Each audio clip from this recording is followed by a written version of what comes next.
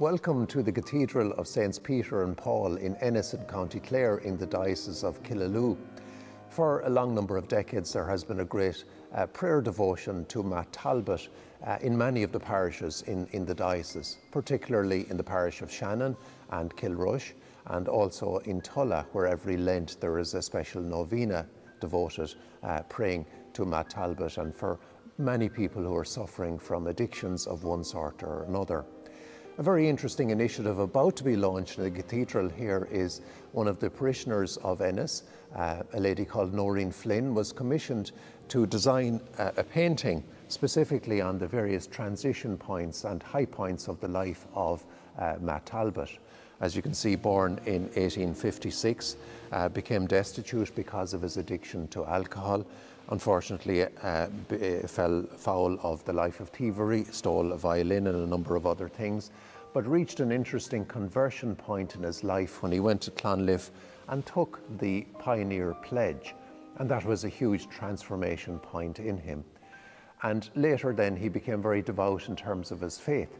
And with the advice of the priest in Clonliffe, he read the lives of the saints and St. Augustine's Confessions, and also the life of St. Francis de Sales and his various works, and was a great devotee of the Eucharist and Our Lady and the Rosary, and was very devoted to the life of charity and helped the missions and so on, and made a great go out of his life after a very shaky start.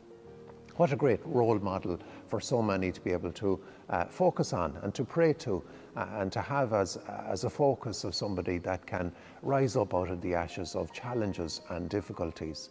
And for so many people, and especially at this challenging times, who might be addicted to whether it's alcohol or drugs or whatever it might be, Matt Talbot is indeed a great role model.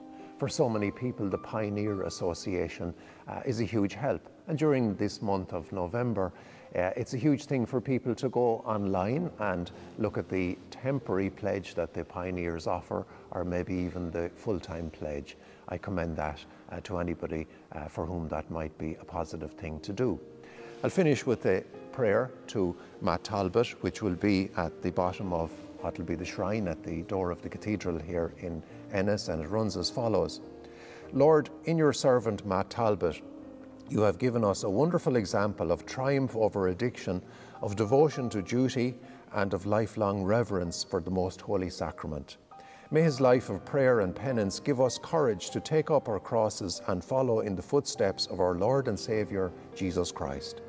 Father, if it be your will that your beloved servant should be glorified by your church, make known by your heavenly favours the power he enjoys in your sight.